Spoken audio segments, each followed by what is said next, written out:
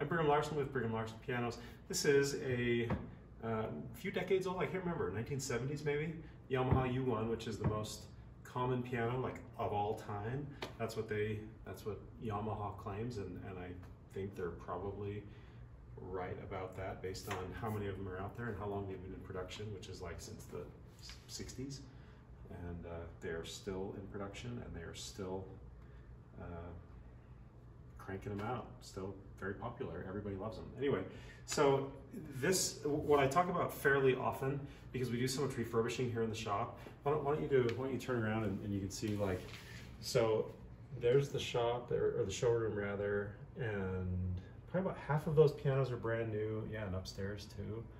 Maybe even only a third are brand new, and then the others, they're all pianos we refurbished. And so this is actually one that we did for a customer, and this is something I talk about fairly frequently, that pianos, they last forever. They last for 100 years, and at that point you need to rebuild it, but really up until then they will just kind of keep going. However, they really have a good usable life, depending on a number of factors, depending on how heavily it's used, and depending on the environment that it's in, and maybe the quality of the instrument to begin with. But as a general rule, they might have about 20 to 25 years of really good use, after which they don't need to be rebuilt, they need to be refurbished. And so that's what we did on this one, just to kind of give you an idea of what the difference is between rebuilding and refurbishing. So these pianos here, like this is a 1928 Mason & Hamlin Double B, and so that by the time it's nearing 100 years old, we're totally rebuilding it. Rebuilt the soundboard, new strings, we rebuilt the action, everything. Same with all these others that you see that are just totally torn apart. These are pianos that are in that pre 1930 era, like 1880 or so to 1930. However, this one, 1970, it was seeing a lot of wear. Things are very dirty, and the pinning is poor. The hammers are improperly shaped from striking the string decade after decade, and so they develop cuts in the felt of the hammers, and so it becomes kind of a flat surface that's actually striking the string rather than a nice rounded point, which is the proper shape, I guess, of the hammer, and that gives you optimal tone. And so that point wears away, and it wears away, and it wears away to the point where it's just totally flat. So you get kind of a flat smack against the hammer or against the string, and it also just sounds nasally, and it sounds bad. So we reshape hammers, align everything, re-lubricate everything, tighten everything up. We also do a little bit of polishing. We didn't do any refinishing on this piano, but just kind of polishing up like the pedals and that sort of thing, make it look nice. But the real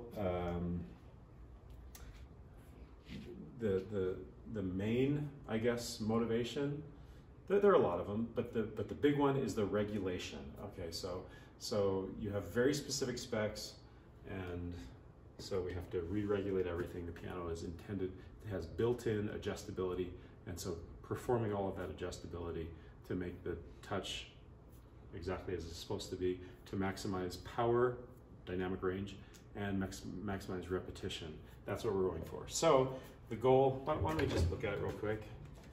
Sorry, I'm trying to be quicker than I usually am on these videos. But you can see, like, the hammers are back to rounded. They don't have the flat surfaces anymore where they're smacking the string, but now they have the point that's actually striking.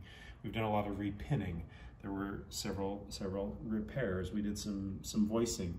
Regulation, you can see, if you know what you're looking at, you can see the built-in adjustability, like with the let-off and the capstans, and the blow distance, and the damper timing, and the spoons. All of that stuff is properly adjusted. And now this piano, is it absolutely like a brand new U1? No, it's not, but it's very, very close. It's very good.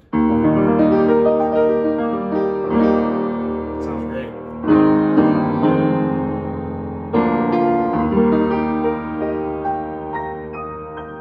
It has a nice rich tone, bright like Yamahas usually are, voiced like Yamaha does.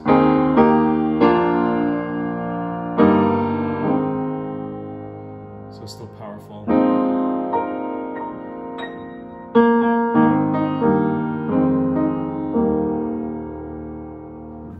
Anyway, so I think this customer is going to be very happy. It's going to be many decades of good use. And so one last thing that I'll say is just that a lot of people don't necessarily have the budget to do a full rebuild, but a refurbishing is a great option. So that's what we've done on this one. That's what we've done on a lot of pianos for other clients. Thanks for watching.